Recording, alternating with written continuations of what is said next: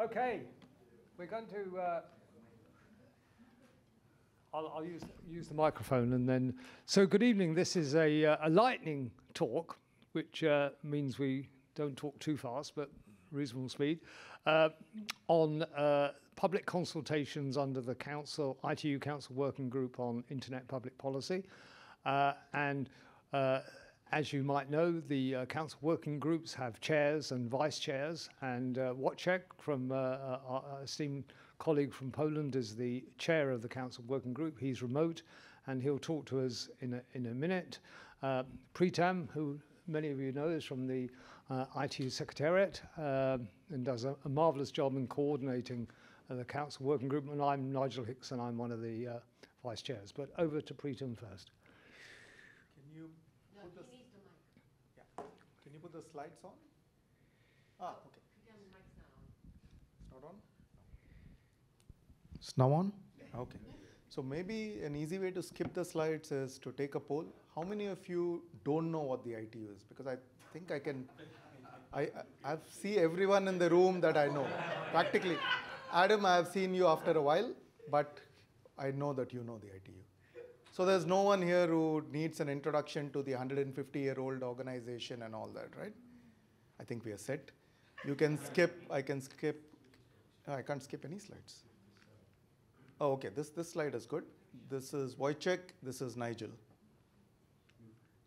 So this is all, so maybe I'll give you some basic, so all this you know, okay. Some basic logistical information. So the next council working group meeting is on Wednesday. So I expect to see at least many of you in Geneva at that meeting. And this time there is no open consultation because it was the first one after PP. But then from the following ones, obviously we'll get into the cycle. So with that, I'll just hand it over to Nigel. So by the way, one person that I need to introduce is the secretary of the group, Ms. Sadhvi Saran, who is remotely following this from Geneva, but she will be the one who will be supporting Wojciech throughout the 4-year cycle. Yeah.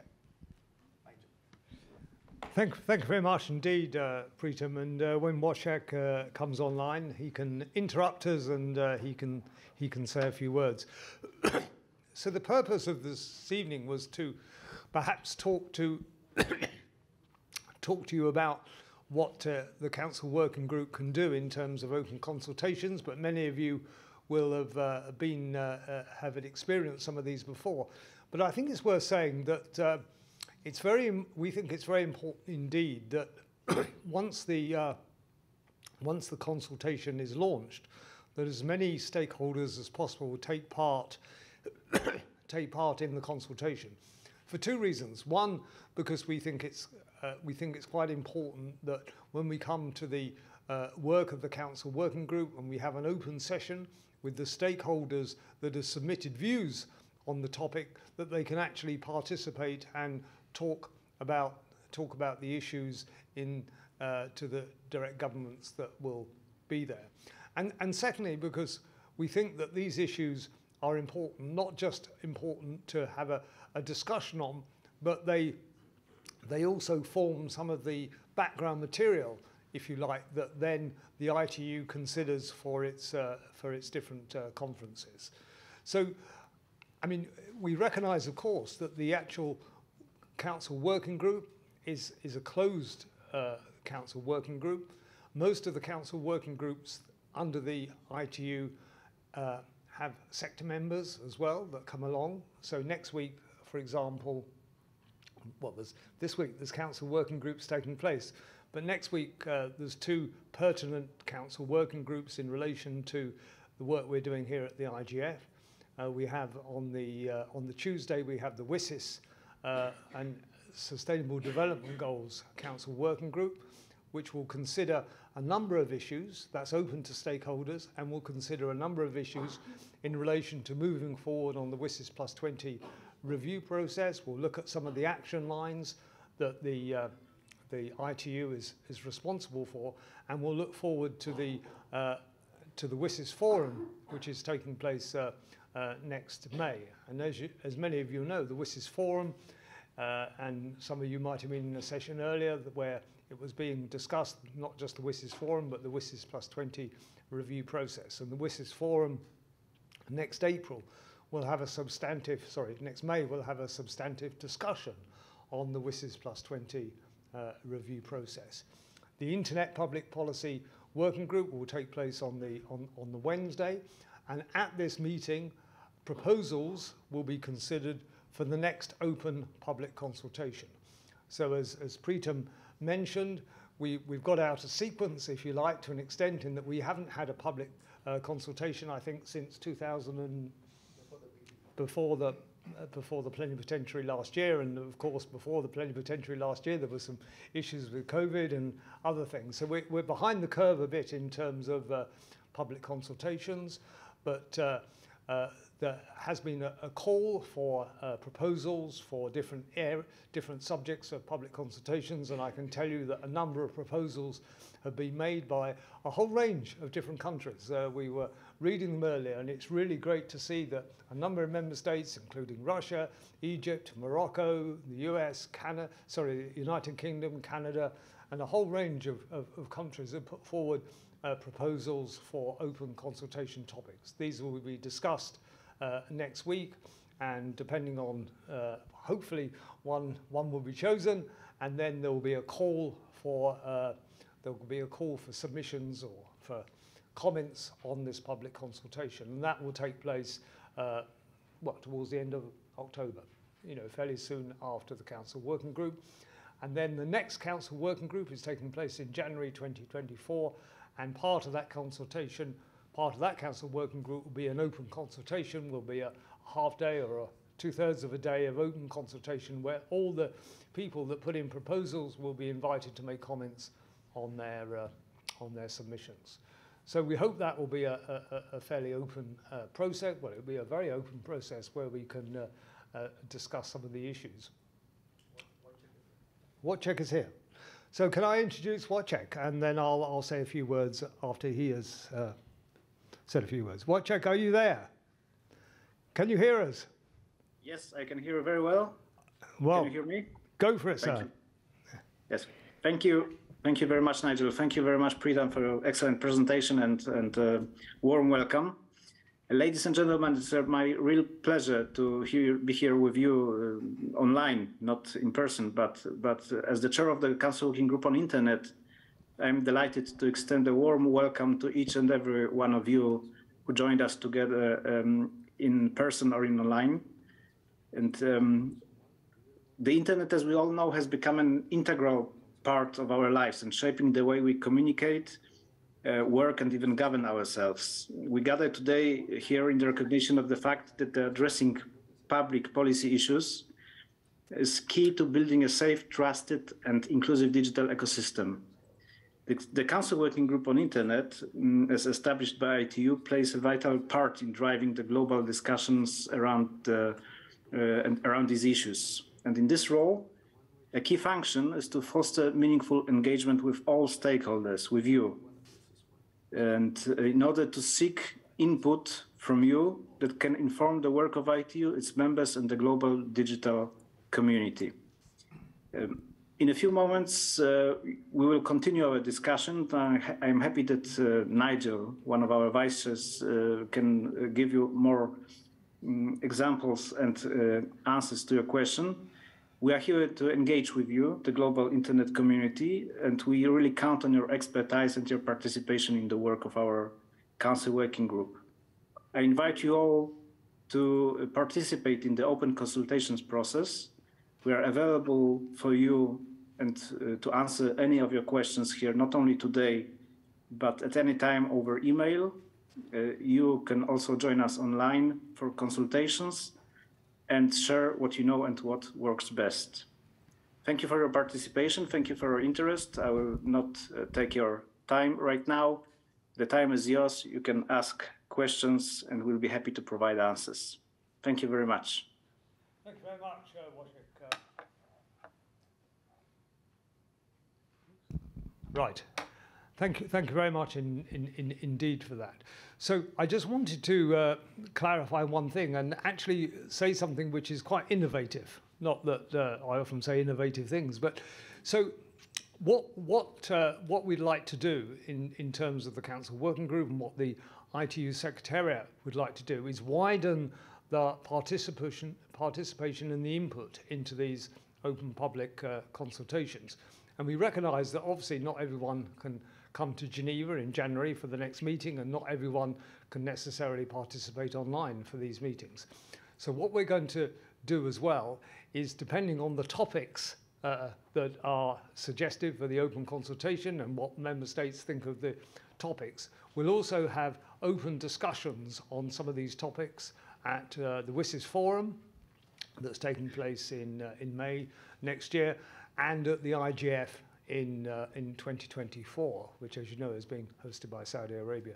So there'll be additional inputs, which I think will then which will reach a wider range of stakeholders. So we think this is a fairly positive innovation, which will hopefully sort of, as I say, widen the stakeholder base for these topics. I mean, just to give you a flavour for some of the topics that have taken place before, and I think it's on one of the slides. So slides back, please. the one before, thank you. So if you look at the previous topics, those are some of the issues that have been discussed before in the open public consultations. I mean, there's no harm. Some governments or some stakeholders might want similar topics to be proposed again. And in the working group, in the Council Working Group next week, we'll be looking at proposals on such issues as international domain names, universal acceptance, connectivity issues, and the WSIS process itself. So there'll be a number of issues under discussion, and as I said, those are the topics that we've had before. So really, that's all we've got to say. It's really a twofold message. One message is that we want as many people to take part in these consultations as possible. They're going to be public, they're going to be open to anyone to take part, not just sector members, but anyone to take part. And secondly, in that we'll be discussing the public consultations not just at the ITU Council Working Group, but at the WSIS Forum. Well, this is the proposal. Obviously, it has to be agreed at the WSIS Forum and at the UN IGF itself. Any questions, any comments, any objections, any, or do you just want to go for a drink? Or, yeah. Amazing. Marco, please, you ought to introduce yourself for the record, as they say. Well, Nigel already told you that I'm Marco. I work for the Dutch government. I'm an active participant in ITU, also in the Council Working Group on the Internet. First of all, I'd like to thank you for hosting this session, and especially given to host a session at an open forum, since the Council Working Group is member states only. And that's also where my question leads to. As much as I appreciate the fact that we can have open consultations and hear from stakeholders, what I would like to ask you as a vice chair, or Wojciech if he's still online, is how do you envision integrating the discussions within the Council Working Group Internet, that of course are very important also within the context of ITU, with the broader spectrum of discussions that are taking place alongside the same topics that we have been discussing and probably will be discussing, such as in the IGF and the various other UN processes. How do you see that bridge being built from Council Working Group as a ITU member states forum to all the other discussions that we have? Thank you very much, Marco. Wojciech, do you want to answer that first? Yes, I could intervene for a minute. Thank you, Marco, for this very good question. And, indeed, we are here to build the bridges. And thank you for highlighting this broader picture. We'll definitely seek some solutions to not only to cooperate with other council working groups, for example, the Council Working Group on WSIS, but also to bring our insight and cooperation with other UN bodies. Thank you. Nigel, would you like to add? Well, yeah, I just and Pritam, do you want to say something first? No, No. No. This man is far too modest. I think it's a very good question, Marco. And you know, let's not pretend we're with friends here. I mean, the issue of whether the council working group should be open to all sector members or just member states is an issue that's been debated. It was debated at plenipotentiary last year. It's been debated on previous occasions, and different member states have different views, which we obviously respect. What we want to try and do in the council working group is to ensure that we have an open discussion when the stakeholders are present to discuss the open consultation issues, that we have as intensive discussion and a broader discussion as possible. So when we meet as member states, we can reflect those views of the stakeholders on those particular topics. Perhaps not a perfect situation in terms of openness and transparency, but we want to do the best we can, and that's why we're here this evening. That's why we're reaching out this evening in terms of this public consultation. But Michael Nelson with the Carnegie Endowment for International Peace, former member of the MAG, all-purpose policy wonk, work in Washington, D.C. I learned in Washington that you should never take the last question. And I think I may be the last question. And the question is to whoever of the three of you is brave enough to try to answer my question. It's been a few months since the plenipotentiary gave new leaders, voted on new leaders for the ITU. 1 year, exactly 1 year. Yes. Exactly 12 months. So, Yes. are the new leaders going to change the emphasis, or to put another way, will the new leaders get really excited if the working group tackles certain issues, and will the style of the working group change? Is there going to be more urgency, less urgency? So speculate on how your new bosses are going to shape this. And if none of you are brave enough to answer the last question, Michael, we'd always answer a question from you, and we would expect a question like that. Wojciech. Yes, I'm happy to share with you that we will have the Deputy Secretary General, Tomasz Lamanauskas, with us during the opening of the first Council Working Group meeting in this new cycle. So Tomasz will definitely present his views and vision of cooperation within this Council Working Group. And we as chairs, we are in the hands of the administrations, of the participants of the discussions. So definitely we'll follow the discussion and contributions made by administrations. So that is also why we reached out to you tonight, to know more about your expectations and what would you expect from us as the chair and vice chairs. If you'd like to add anything to this, Nigel, the floor is yours. Peter, do you want to? The chair said it, you know. I think the chair said it. I mean, it's it was a marvellous plenipotentiary. We have new leadership. We'll obviously have a great discussion next week. And I ought to have mentioned that as well as discussing the proposals for open consultation topics, we'll also be discussing the ITU work on the resolutions. If I mention resolutions 101 and 102 and 133, if I mention them in polite company, people would wonder what we were talking about. But with this rather nerdy group here, I'm being rude now. No, I'm not. But you know that some of the ITU resolutions touch on internet-related issues. And at the Council Working Group next Wednesday, the ITU Secretariat gives a report on some of the discussions that have taken place under those issues. And we also probably, if we have time at the Council Working Group next week, we'll also probably reflect on some of the broader issues taking place, Michael. And you're absolutely right. There's obviously important issues taking place in the overall community, and we'll hopefully be able to reflect on some of those internet issues. Thank you. So just going to Marco's previous question also on how can we foster collaboration with some of the other discussions. So, for example, the IGF, of course, the rules are what they are, what is defined in 102, but that doesn't preclude, say, Japan from, talking about what happened at the IGF and, the priorities and the conversations. If Brazil is hosting the G20 next year, and that doesn't stop them from talking about it.